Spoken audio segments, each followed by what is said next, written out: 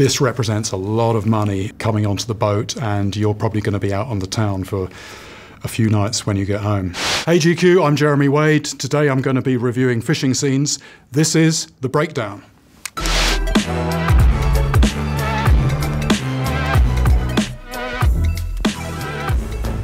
First up, a river runs through it.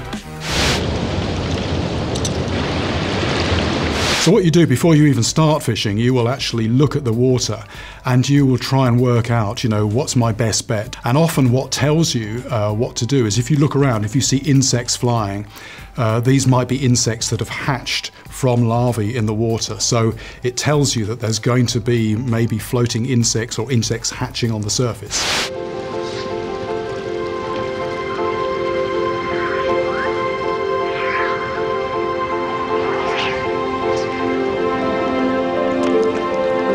What he's using there is a floating fly. Something that some people might be wondering watching this is how do you get a tiny little fly that weighs next to nothing? How do you present that on top of a fish?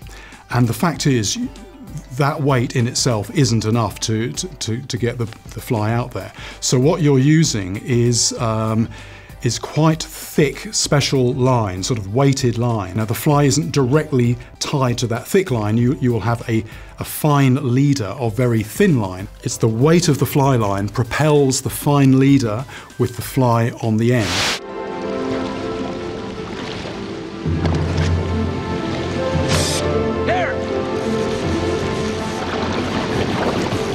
The way that you detect the fish has taken, it's not really just waiting for something to pull the rod. You are watching for the fish to come up and take that fly off the surface, and then you're reacting to it.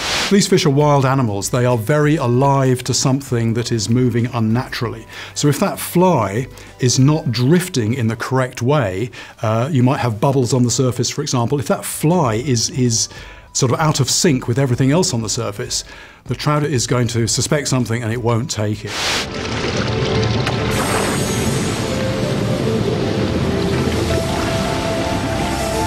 So what happened there, the fish took and then he set the hook, and when that happens, the first thing the fish wants to do is head in the opposite direction.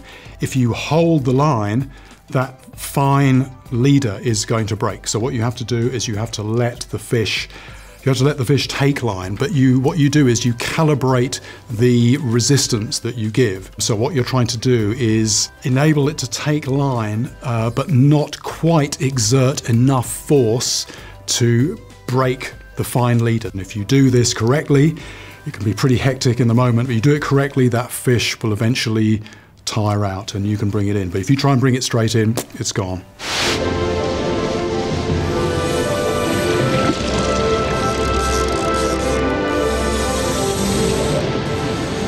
It's quite interesting to see what they're wearing, the sort of the waistcoats and the hats and all the rest of it. Nowadays, fly anglers would be kitted up. They'd probably have a vest with multiple pockets to hold all their different bits of gear in. Nowadays, you'd also have polarizing glasses. That would really help you to see the fish that you're maybe trying to cast to. Quite likely in that kind of situation, they'd be wearing chest waders. Now, the thing is, the worst case scenario there is if you go over the top of your waders, water's going to come in. That's going to take you down. It's going to be very hard to get out of the water.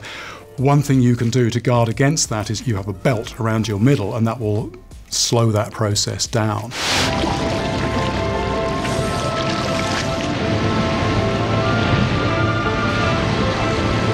That fish is running downstream. He is getting into some deep water there, and in this kind of situation, that is what you would do. If the fish heads downstream, you're not going to get it back, so you've got to try and follow it.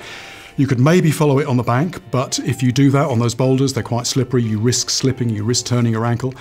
If you get in the water though, I mean, even shallower than that, sometimes a rocky river, that can be pretty tricky, it can be quite dangerous. The water can carry you down if you get your foot stuck between boulders.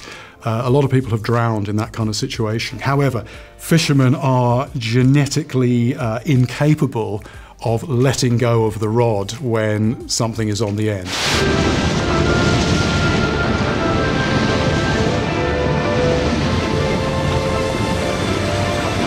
He's doing very well to keep his hat on. I thought it was coming off there, but it seemed to sort of land back again. He doesn't seem to have any kind of strap. The hat is not just vanity. The hat keeps, what it does, it shades the sun out of your eyes, and so you can actually watch the water a lot better with a wide-brimmed hat. In trout fishing terms, this is quite a long fight. I mean, it's a decent fish from a river like that. I'm thinking now to some of the fights I've had with fish, and the longest one, let me see, I've had a couple around the 4-hour mark, but the longest was 4.5 hours. Next up, Castaway.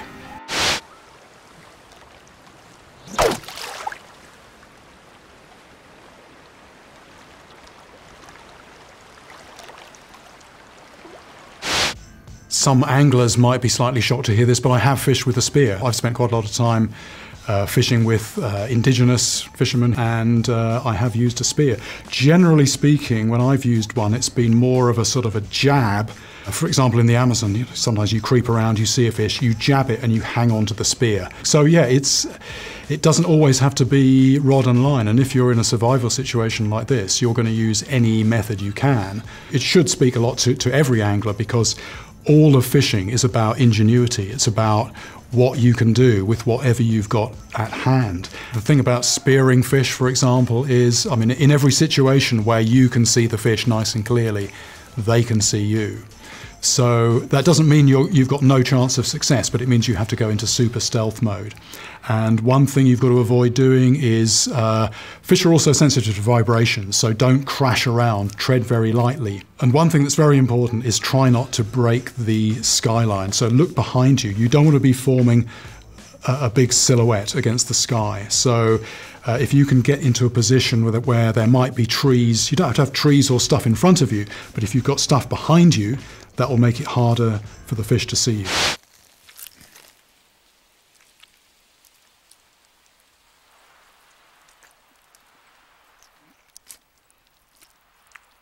Okay, eating raw fish is something that people do sometimes in fancy restaurants. That doesn't look particularly appetizing there, but again, this is a survival situation. Eating raw fish is something I have done in a non-restaurant situation. I've eaten sashimi piranha in the Amazon with this guy who was brought up with a tribe, and what we did, we just cut a fillet out of the back of this piranha. We put a bit of lime juice on it, a little bit of salt, a little bit of something called urukum. It's like a red powder, and that was actually really tasty. You've got to be a little bit careful eating raw fish. Some of them have parasites in them. There's also some fish, particularly around reefs, the meat has a toxin, and this originates in single-celled algae, and the toxin works its way up the food chain, and this can cause like diarrhea, vomiting, even heart problems. I was actually on a shoot a few years ago and we rescued a castaway. I mean, this sounds incredible, but we were in the Gulf of Carpentaria off northern Australia, and we were just puttering down the coast of this uninhabited island, and this guy just appeared from nowhere, and he'd been there for nearly 3 days. He'd got lost, and he was almost at the limit of the time that is possible to survive without water. So he was very pleased to see us, and he's still going strong. Next up, one flew over the cuckoo's nest. This is the bait. Little fishes. That's right. Now what are we gonna do with these little fishes? Big fishes. That's right. I'm liking this already. People are starting to realise that fishing is really good for mental health. In fact, the health service here in the UK where I live, they are starting to prescribe fishing to people who are suffering anxiety, depression, PTSD, military veterans. That's it. Crunch it right through. All right, now you got it. Anybody who's looking closely at the gear here, they might see little swivels on there. And I think if you don't have something in the line while you're doing that, the line might get twisted up, it might kink. And so the purpose of a swivel is just to sort of take those kinks out of the line. Take your bottom hook. You got it? Yeah. You take it and you push it all the way through. Teaching people to fish is potentially very satisfying, but it's also, it can be quite frustrating because there's a certain amount of intricacy. There's the risk that if you're moving around on the sea, somebody's going to impale themselves on a hook.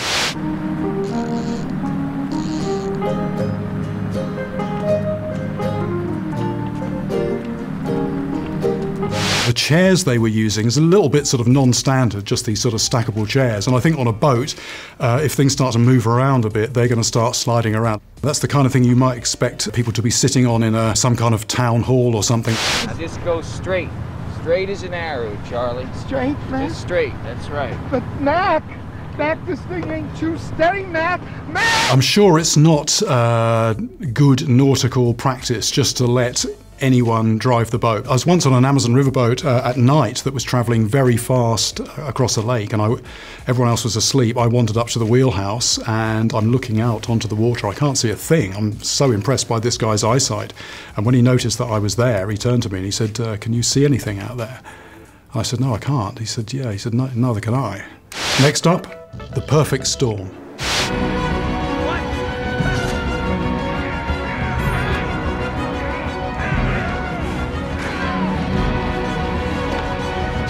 They're fishing for swordfish, and the technique that's being used here is long lining. So you've got basically one very long line, which is paid out into the ocean, and it'll probably have floats at intervals, and then at intervals along that, there will be hooks and baits. And then after a period of time, they will bring in the long line, and some of the hooks won't have anything on them, but some of them will have fish on. So how they're bringing them on board, what they're doing, they're gaffing them, which is a long pole with a strong metal hook on the end. They might even get a couple in there, but that way you're going to make sure that you get the fish on the deck. Just another detail there, you could see there was one guy over to the left, and he's just bringing in that main line, and then the guys on the right, they are dealing with this sort of branch line with the fish on. So yeah, this is all, it's all good authentic stuff. Yeah, lots of smiles, they're looking very happy. The thing about commercial fishing is it's sort of like gambling in a way. You can have bad days, you can have very bad days, and you can have good days. And certainly with swordfish, the value of the fish, if you catch them, is very high. And what tends to happen is that the owner of the boat takes a big cut of any income, but there's a residue that is divided up amongst the crew.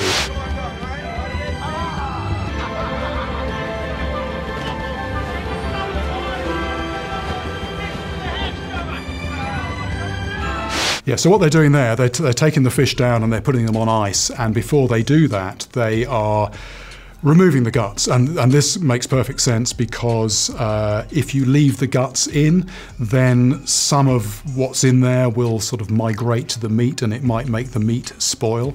And also, with that cavity there, you can then pack with ice.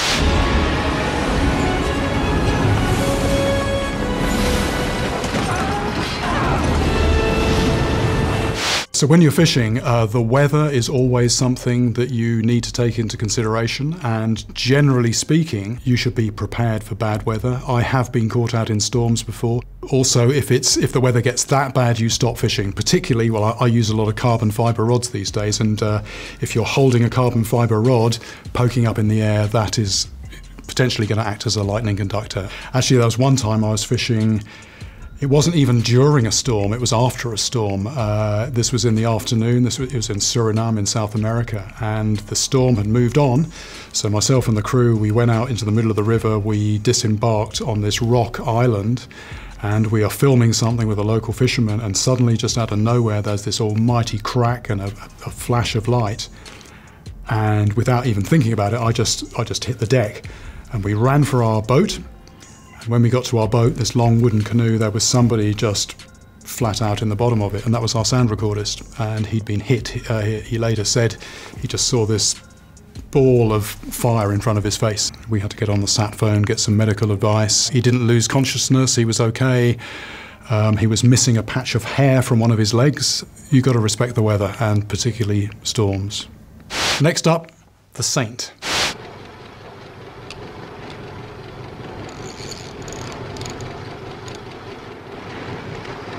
There you are, Mr. Timber. Thanks, Des. Okay. Right, nice little detail there. They're clipping the line into the outrigger, so from the end of the rod, the line doesn't go straight back into the water. It's there's like an arm coming off the side of the boat, and what that does, it just holds it away from the boat for a while. Now we can relax and enjoy the morning. The The rest is up to the fish. You make it seem so easy, Simon. My husband worries and fusses from the minute he comes on board. This is, a sort of massive error here. The reel that he's using is, he's got it on the wrong side of the rod. This is what they call a multiplier reel. It normally sits on top of the rod. He's got it sort of hanging underneath. He's also wearing a harness, and the reason you've got this harness, that's clipped into the reel. So if the reel's underneath, then I don't know what the harness is doing. That can't be clipped in correctly. The purpose of that harness is to, if you try and play a fish like that, just holding the rod, your arms are going to give way eventually if it's a big fish. So you have a harness that goes around your shoulders, it attaches to the reel, and that means that your back, even your legs, can take the strain of the fish. He's got it. No, not yet. He's just ramming it. He thinks it's alive. He wants to kill it. What we've got here, we've got real footage of a marlin coming after a bait. And then there is a definite sense that they are not in the same place. They're in a studio somewhere. The script is pretty good. What the script is saying is spot on. Basically, marlin they'll come and investigate something, and often they will maybe knock it with the bill. So what happened there, the line is actually in a bit of a clip. So it goes from his rod tip to this clip out the side of the boat, and when the marlin takes, it pulls it out of that. You've hooked him, Simon. Now play him as gently as if you had him tied to a cowpimp. Me and the collie will do the rest.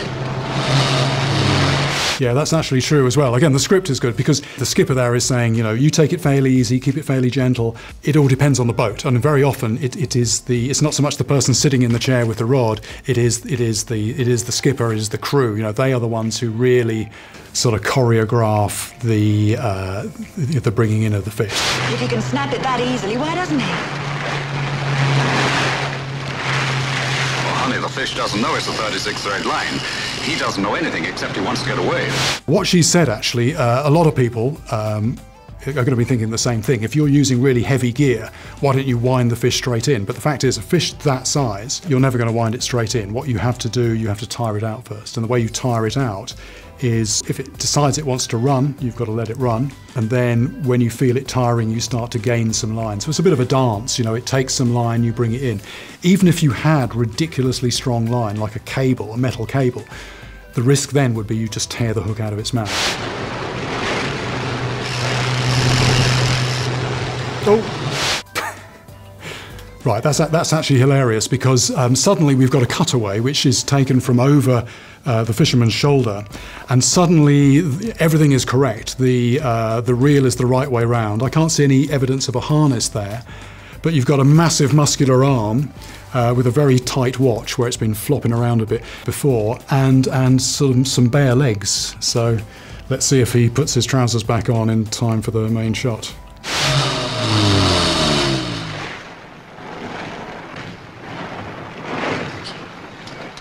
See what I mean about snapping a 36 thread line? Right, he's just lost the fish, and there was just a very quick shot there of something swimming away, but it looked as if it had a hole in the back of its head, so I think that was a shot of a dolphin, not a marlin at all. It's a big thing in the water, but with a pointy bit on the front, but a hole in the back of its head. And finally, the old man and the sea.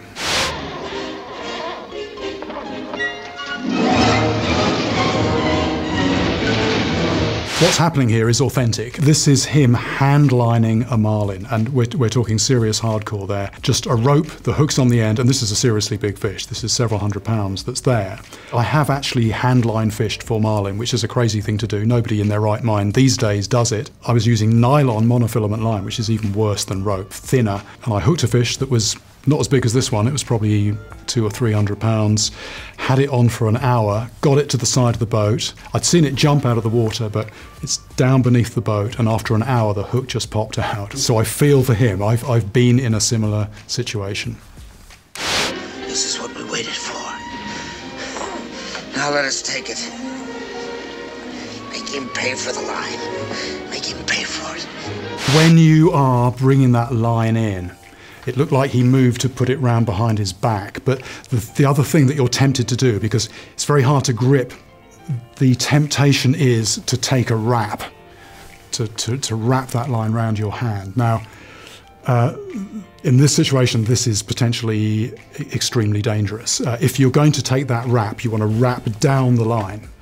And if that happens, if the fish suddenly takes off, you just open your hand and it comes off your hand and you're safe. If you do it the wrong way, if I wrap between my hand and me, if that fish then takes, you've got the risk of a knot. And you are going over the side of the boat. And if you can't free yourself, that's, you know, we're talking fatality there.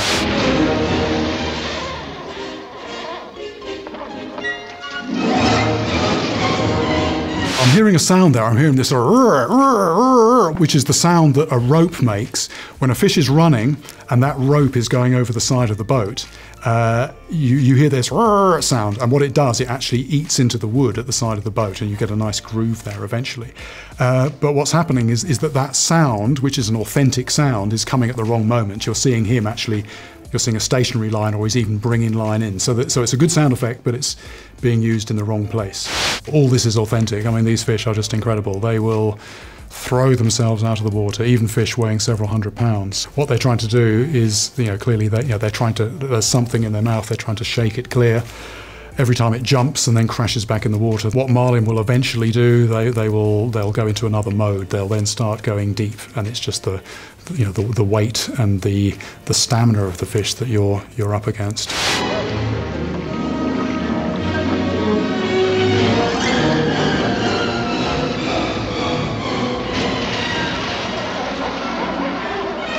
That was interesting. Nice shot, cut away to the floor of the boat. Now, when it comes in this kind of situation, you're not putting it into neat coils. You haven't got time to do that. It's basically going to be all over the floor of the boat. It's going to be a mess.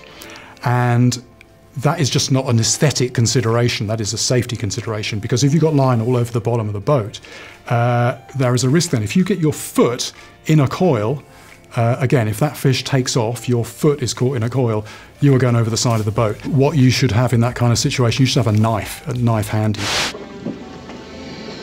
He will begin to circle soon. Let the fight come. He's getting tired, and he would be, because this is a clip that's a few minutes long. In reality, we're talking a process of hours. We are talking exhaustion, to the point where however much you want that fish, part of you is just wanting it to be over. If the boy were here, he could wet the coils of the line, he thought. Yes, if the boy were here, if the boy were here. He's saying he hasn't got an assistant. You need an assistant to tidy up the line in the boat, but also, you know, get some water on it, because that line is going through your hands. It's going to burn your hands. The fish was circling slowly, and the old man was wet with sweat and tired deep into his bones.